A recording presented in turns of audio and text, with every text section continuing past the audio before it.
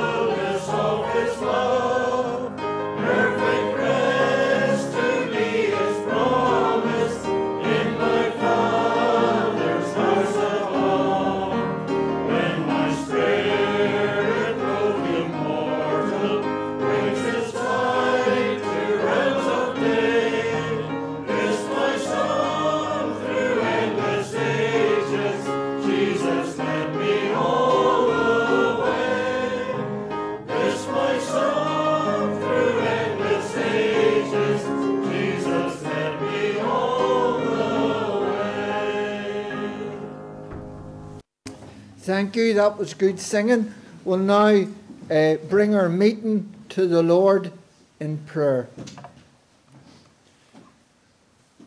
Heavenly Father, we thank you, Lord God, that we're here tonight, Lord God, to learn more about Thee. We're here tonight, Lord God, to praise and to worship Thee. We thank you, Lord God, when we're Thine, that our God leads us all the way. We thank you for Thy direction. We thank you, Lord God, for Thy help and mercy upon each and every one of us. And Lord God, the very presence, Lord God, that Thou has been in our midst already tonight, Lord God, downstairs with the boys and girls. And Lord God, we just thank you, Lord God, that our God has already, Lord God, been taking them home in safety. We pray that each and every one, Lord God, boys and girls, will be taken home in safety tonight. Lord God, we just come afresh and we thank you for our Saviour, the Lord Jesus Christ. We thank you, Lord God, for the one that made it all possible, that each and every believer is gathered out tonight. Because, Lord God, in total obedience to Thee, our God, the Son of God went all the way to Calvary.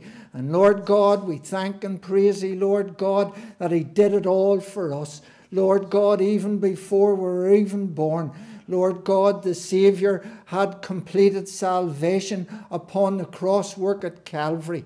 And Lord God, we thank and praise Thee, it's a finished work. We thank and praise Thee, Lord God, that when the Saviour was put in the tomb, His body was in the tomb, Lord God, we thank You on the third day He rose again, triumphant over the grave. And Lord God, we just thank you, Lord God, that one day he's coming again. Lord God, one day he's going to leave the Father's side where he's right now making intercession for us.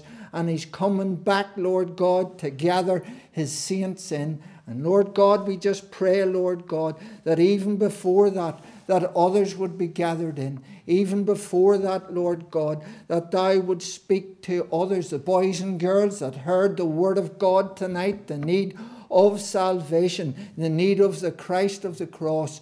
Lord God, for others that weekly and Lord God, here in our own church from the pulpit, their need of salvation. And Lord God, we thank and praise thee, Lord God, that in this church is preached, Lord God, that the blood of Christ cleanses us from all sin. And Lord God, we just pray indeed that thou would drive that fact home to those still outside of Christ. And Lord God, tonight we pray for those in need. And Lord God, there's so many of thy own people in need tonight.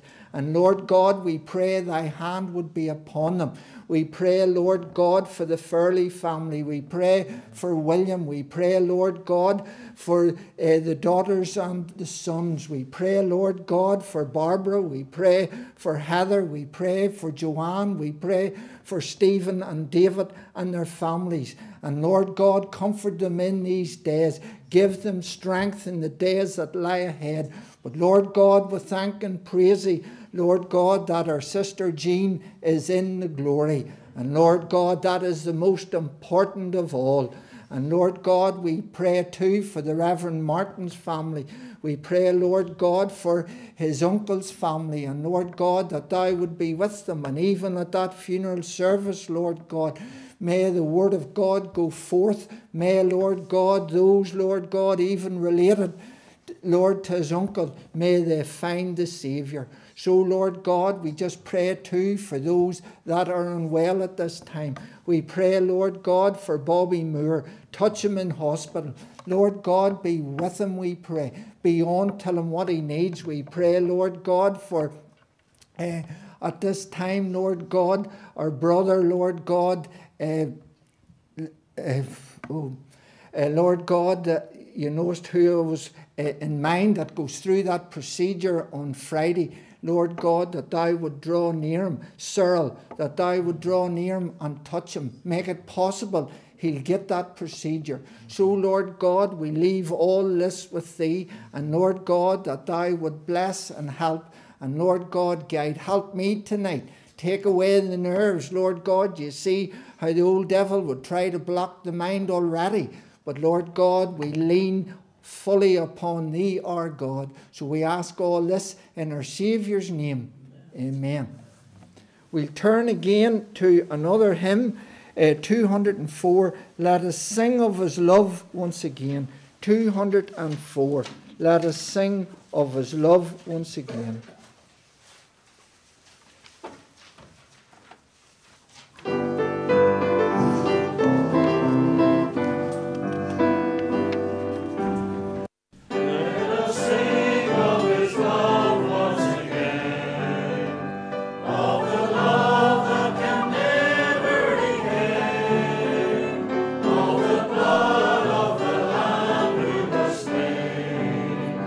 Till we praise him again.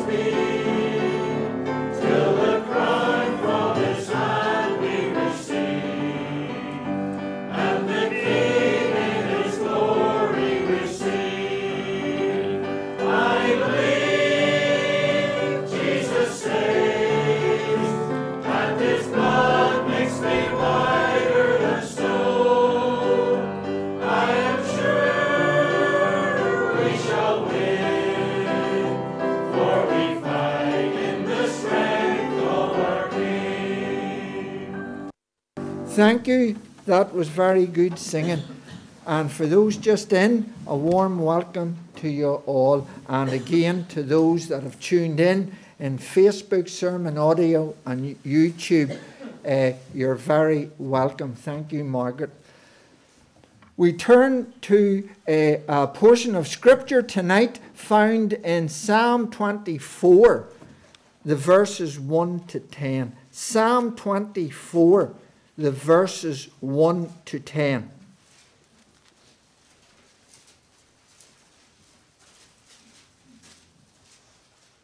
The earth is the Lord's, and the fullness thereof, the world, and they that dwell therein. For he hath founded it upon the seas, and established it upon the floods. Who shall ascend into the hill of the Lord, or who shall stand in his holy place? He that hath clean hands and a pure heart, who hath not lifted up his soul unto vanity, nor sworn deceitfully. He shall receive the blessing from the Lord, and righteousness from the God of his salvation. This is the generation of them that seek him, that seek thy face, O Jacob. Selah. Lift up your heads, O ye gates, and be ye lift up, ye everlasting doors, and the King of glory shall come in. Who is this King of glory? The Lord strong and mighty, the Lord mighty in battle. Lift up your heads, O ye gates, even lift them up, ye everlasting doors, and the King of glory shall come in. Who is this King of glory? The Lord of hosts. He is the King of glory. Selah. And we know God will bless the reading of his precious word. We'll ask God to bless. Heavenly Father, we thank you, Lord God, that thou is the King of glory. And Lord God, we look to thee tonight for help. Lord God, that thou, God, would bring everything to mind that thou hast laid before me. And Lord God, we pray you'll take away the fear of man, you'll take away the nerves from me. And Lord God, that I will speak as thus and thus saith the Lord. And Lord God, that you'll lay out the challenge. And Lord God, that each and every one will take it into their hearts. And Lord God, walk in obedience to our God. Lord God, we give thee the thanks now and ask thee in the Saviour's name, help us, dear God. Amen. Tonight, I want to encourage each other in a simple look at verses of Scripture from the Word of God. They are a very straightforward instruction and indeed an encouragement. An encouragement that believers should follow on a daily practice in their walk with God. Encouragement that will help and guide each and every one of us as the Word of God does. As we endeavour to strive for those clean hands and the pure heart, referred already by the psalmist David when he asked the question in that verse 3 of the Psalm 24 which we read, who shall ascend into the hill of the Lord, or who shall stand in his holy place? And there was an answer. The answer is one that should encourage, should challenge the soul of you and I, the blood-bought child of God. Verse 4, he that hath clean hands and a pure heart, who hath not lifted up his soul unto vanity, nor sworn deceitfully. And when you and I strive for those clean hands and that pure heart while on this earth, while we walk close to God as we ought, we see in verse 5 of the same psalm how we will be rewarded for our obedience and faithfulness. He shall receive the blessing from the Lord and righteousness from the God of his salvation. Firstly, we look at the Word of God. The Word of God. After all, the other instructions and encouragement we will look at tonight They come from God's Word. And that is how we are fed and learned. That is how we grow from the Word of God, from the teaching of God. We're able, therefore, to draw closer to the Lord by reading and putting into practice His precious Word. John 8 and the verse 31, and we'll turn to John 8 because we could be staying in John 8 at times. John 8 and the verse 31 with this first point. John 8 and 31 says, Then said Jesus to those Jews which believed on him, If you continue in my word, then are ye my disciples indeed. It is good to remind us ourselves from the very beginning the importance it is for the child of God to daily read and study the Word of God. I have never read from a Bible commentator, heard from a faithful minister of God or a teacher, that ever we were instructed or advised us that we should read a whole portion of Scripture, a massive portion at a time. No, it is important that you read a portion of Scripture that you are comfortable and capable of taking it into your mind, capable of understanding it and remembering it, capable at that time of gaining instruction and a blessing from it.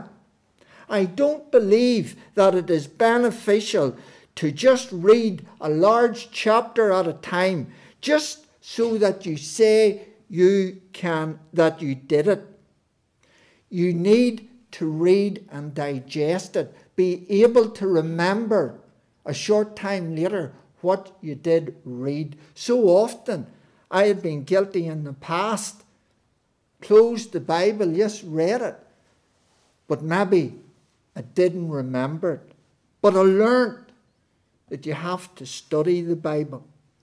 The end result most times, if you read too much at a time, is that shortly after closing the Bible, you remember nothing of what you just read. You have gained no instruction. You have achieved no blessing whatsoever for that day ahead. Yes, take time and read the portion, the Word of God, over a number of times, and you will find that God will leave a thought with you. It may be encouragement, it may be advice, it may be rebuke, it may be a command. But if you read the Word of God carefully and prayerfully, each time you will come away from the Word of God with a word. You will gain wisdom, you will gain knowledge, and your mind and thoughts will be provoked and stimulated by the Word of God that you have just read. My experience is that after reading and meditating on God's Word, there's a desire left with you. The desire is that you can't wait till the next time you bring down the Word of God. The next time to read and learn more and more. You gain a greater desire, therefore, to walk practically and spiritually closer with God. Practically should be a great word in the believer's vocabulary, to walk practically with the Word of God for God. William Lyon Phillips, a born-again believer and one of the top lecturers at Yale University from 1901 to his retirement in 1933, he was a professor of English literature, said this regarding the reading of God's Word: I thoroughly believe in a university education for both men and women, but I believe a knowledge of the Bible without a college education is more valuable than a college education without the Bible. And General MacArthur told an American Bible Society visitor, "Never a day in my life goes by, be I ever so tired, but I always read my Bible." Yes, it is very important to read the Word of God. And as the verse 8 in that chapter in John states, "If you continue in my word, then are ye my disciples indeed." A character of a good disciple, the character of a faithful servant of God, is one that heeds the Word of God, one who puts it into practice as they walk daily with the Lord. As you and I pursue after those clean hands that we read in the psalm, note the commandment from the verse 8 in John, "Continue in my word." Simple instruction for you and I in this first point. Continue to read the precious Word of God and obey it. Secondly, the love of God. The love of God. John 15 and the verse 9. John 15 and the verse 9. John 15 and the verse 9. "As the Father hath loved me, so have I loved you. Continue ye in my love." What encouraging words from our Saviour, the Lord Jesus Christ himself. He knew that he was soon, when he uttered these words, he was soon to be crucified.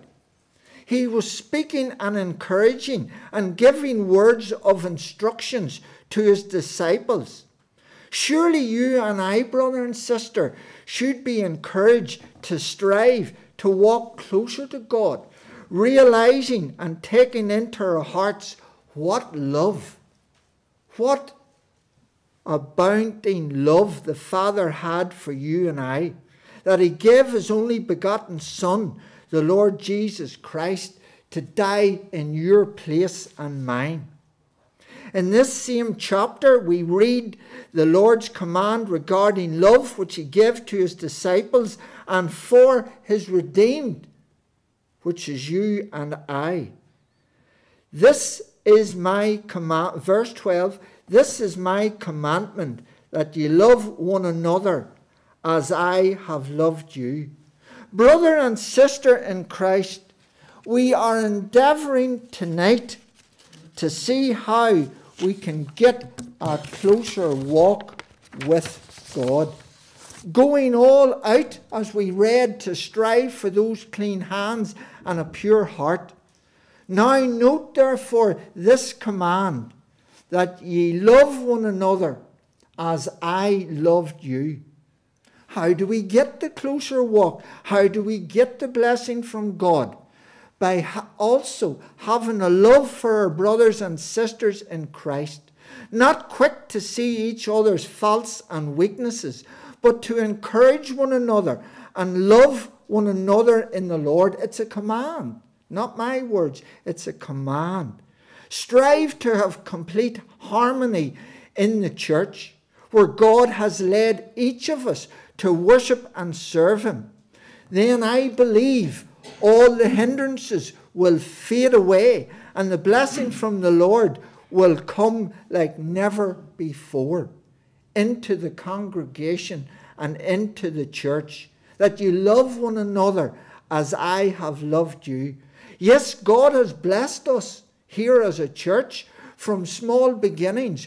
God has blessed us with wonderful blessings, with mighty answers to prayer in the past, in the present. But we must make sure that we be in accord together, in unity. Then, what mighty blessings we will further achieve. We can take encouragement from a very short verse of Scripture found in Hebrews chapter 13 and the verse 1, very small. Let brotherly love Continue. Continue.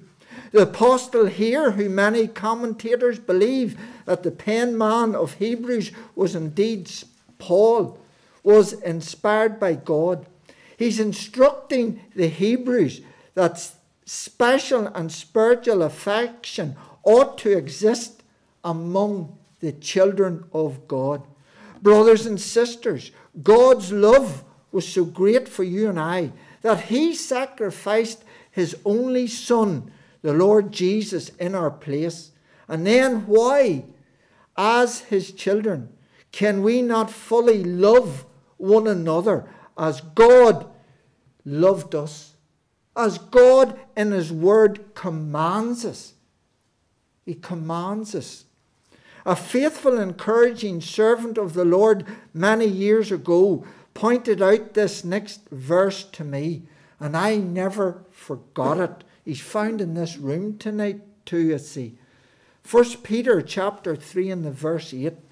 Finally, be ye all of one mind, having compassion one of another. Love as brethren. Be pitiful. Be courteous. Believer, does this verse need any clarification? No. But it does require action. It does require for you and I to put it into practice in our daily walk with God. I'm a great one that God put in my mind many, many times to put the Word of God into practice. One way, one thing to hear it, but it's another to be a doer of it. Going back to John 15 and the verse 9, note again that command contained, continue ye in my love.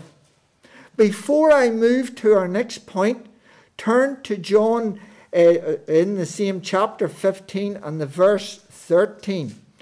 Observing what the Lord Jesus describes you and I as. Look, greater love hath no man than this, that a man lay down his life for his friends. His friends. I want us to stop for a moment and take it in. The Lord Jesus died in your place and mine. When you and I accepted Christ into our hearts as Saviour, as the verse states, surely that makes us his friends. That a man laid down his life for his friends. Therefore it makes us all who are saved and walking with the Lord Jesus Christ all friends, all brothers and sisters, connected to each other through who? Through our Saviour, the Lord Jesus Christ. Does that then encourage us, without exception, to love one another?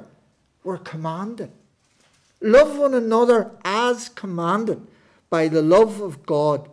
Continue ye in my love. And in verse 17, these things I command you, that ye love one another.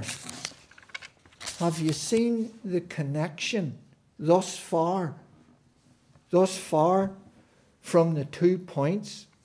In John chapter 8 and 31 and John 15 and verse 9, have you seen the word that connects them? Have you seen the command from God? Continue. Continue. Oh, you don't stop because you've done it all. You don't stop. Servant of God goes on. The devil doesn't stop. He doesn't stop. He'll come at you. So you must continue and put into practice the Word of God and in the love of God. Thirdly, our faith in God. Our faith in God. Turn to Acts 14 and the verse 22. Our faith in God. Acts 14 and the verse 22. confirming the souls of the disciples and exhorting them to continue in the faith, and that we must through much tribulation enter into the kingdom of God. Our faith in God. Our third point is our faith in God. What I want us to look at here is our faith in God. To have faith and belief that God answers prayers and God will see us through is of the utmost importance to the believer in Christ. But on this occasion, this is not what I want to deal with tonight. I want to, in a simple way, explain in order that we can grasp and understand what Paul is saying, what he is exhorting to the disciples and the believers whom he and Barnabas returned to at Antioch. They returned to encourage. The emphasis made by Paul is that the believer must continue in the faith and must follow through with God. Why did Paul need to return and do this? Why did they need to come back? Well, simply earlier in a earlier part of Acts chapter 14, certain Jews had turned against Paul and the followers of Christ. Why? For preaching the gospel. Just not to them, but also to the Gentiles. Paul was stoned. He was left for dead. And eventually, along with Barnabas, he got out of Antioch. He continued to preach the gospel in other places. The believers who remained were now under persecution for their faith and belief in God. Despite previous persecution and bodily injury, now Paul returns. And we read in verse 22, Paul, exhorting them to continue in the faith. He has went back. Despite maybe the possibility of death, he went back to encourage the people, the believers of God.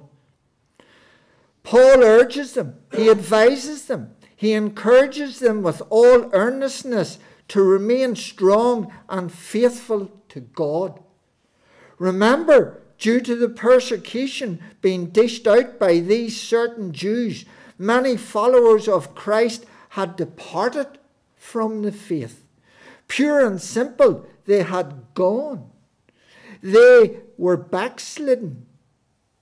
Now Paul and Barnabas were concerned for the remaining fellow brethren. Paul continued to encourage the saints that remained, and he persuaded them with these words, and that we must through much tribulation enter into the kingdom of God. Is that not applying to us in these days? When I was looking at this again, is this not applying to us in these days? There's a watering down in fear of getting cut off, in fear of being embarrassed by the tongue. And sometimes we're guilty of letting the fear of man take over. And we clam up. We clam up. And yes, some believers have been driven because of attacks against them. In workplace, in school, especially the young, who need our encouragement to backslide. But you see what Paul is doing? He's encouraging the saints to strive on continually. Continually to seek those clean hands and a pure heart. To get closer to the safety of God. To get through the trials. To get through the tribulation and persecution. And you know what the end result is? The kingdom of God. The kingdom of God. Heaven's glory. This situation that Paul was dealing with, dear brother and sister, it's the same plight we, the believer, are finding ourselves in today. The believer must not, and it's so easy, we must not settle in a comfort zone. It happens. We need to be out of our comfort zone in these days. We need to be with the minister, with the shepherds of the flock at the forefront.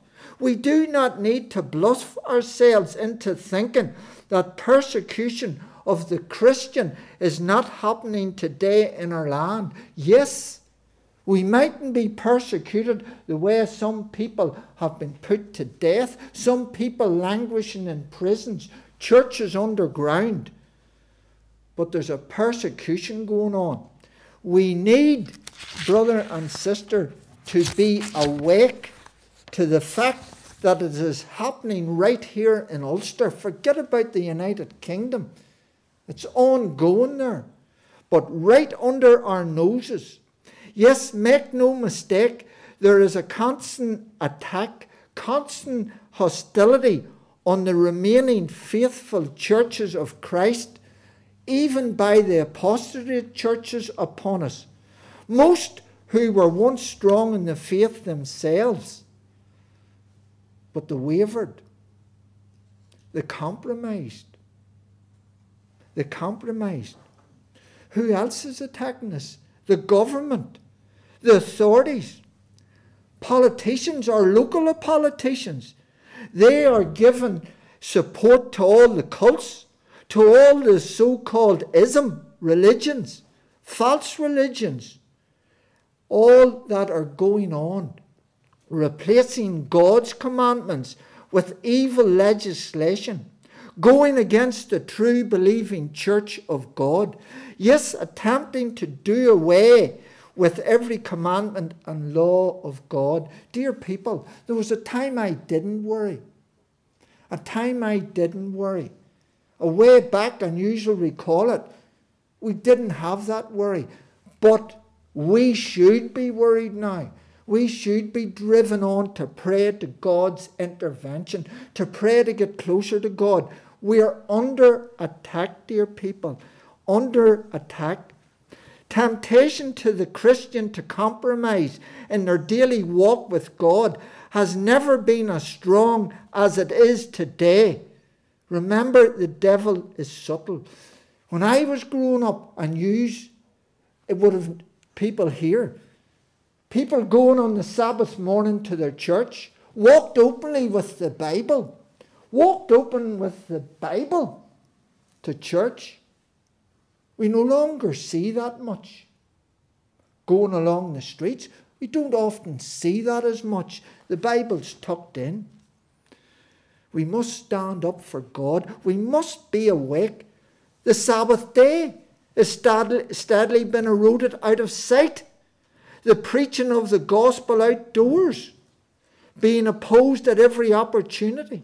New legislation being brought into force against genuine street preachers preaching the faithful gospel in Belfast. And once in, this evil law wants to bring it in the back door. It'll spread throughout Ulster. That's why we need all the support. That's why God's people need to be out in the open air, at the open air that goes on from May through till August here in Cumber. That's why we as God's people must at all cost, yes, at all cost, stand and witness in the open air. I am not against this following practice by any means. I'm not against whatsoever that I'm about to highlight. In fact, I have been involved in their distribution. I have no problem. But did you ever stop to think? To get Protestant people in our own land to accept a simple gospel tract, the front page has to be illustrated in such a manner that the receiver is believing that they are receiving information involving the event that they are attending. Otherwise, it doesn't even rest in their hand. It's thrown down. No time for God. No room for the Christ of the cross. Scarvet Day, the 12th of July. It's like confetti on the streets. Confetti on the streets. I could continue, but have you grasped the message that if this is not persecution today, then tell me, what is it? Remember, God warned us, his own believing people, of everything we have just covered in this point. 1 Peter 5:8, well known to us. But do we take it in? Does it alarm us? Be sober, be vigilant, because your adversary the devil, as a roaring lion, walketh about, seeking whom he may devour. Believer, note the command we have read in Acts 14, verse 22, and exhorting them to continue in the faith. This applies, this is a challenge to you and I. In this day in which we live, I encourage each and every one of us tonight, in order to protect our faith in God, continue strongly in the faith. Listen and put into practice what Paul told the remaining believers who were under persecution, to be strong in their faith and belief in God. Be unshakable. Brother and sister, do you grasp now the importance for the need to strive for what the psalmist David encourages us, who are God's children, to continue to do in order to receive the kingdom of heaven? Who shall ascend into the hill of the Lord, or who shall stand in his holy place? He that hath clean hands and a pure heart, who hath not lifted up his soul unto vanity, nor sworn deceitfully. I am finishing with an important command, which is the main power to all we have covered tonight from the Word of God. Again, the Apostle Paul was inspired by God to give this command to the Colossians. Colossians 4 and the verse 2. Continue in prayer and watch in the same with thanksgiving. Brothers and sisters in Christ, this command is self-explainable, so direct that I am not making this command into a point. Simply I plead with you, put it into practice in your walk with God, striving for those clean hands and pure heart, striving to be strong in the Lord, to stand up for the Lord. Continue in prayer and watching the same with thanksgiving. Yes, the connection of our verses and points are complete. Continue in my word, continue in my love, continue in the faith, continue in prayer. In closing, I share with you the words recorded by an old English Protestant Puritan. Continuance is the test of reality. If the Saviour's won your heart, and for heaven you've made a start, keep your eyes upon the chart and continue on. Buy the truth and sell it not. Hold for God the bit you've got. Be content whate'er your lot and continue on. Feed on Christ the living bread. Drink on him the fountainhead. Think of why his blood was shed and continue on. Continue on, brothers and sisters, with Christ. Continue on with the love of God. Continue on in the faith and continue on in prayer. We now thank our listeners and viewers on sermon audio and on YouTube and Facebook. Thank you for turning in tonight, and God bless.